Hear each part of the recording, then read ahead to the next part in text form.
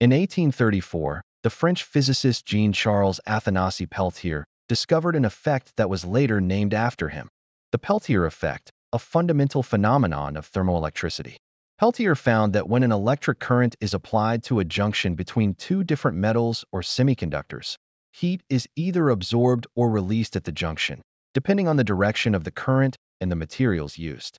Unlike the Joule effect, where electrical energy is always converted into heat, the Peltier effect can be used specifically for heating or cooling. This principle is applied in so-called Peltier elements. These consist of many small semiconductor pairs connected in series to produce a noticeable temperature difference.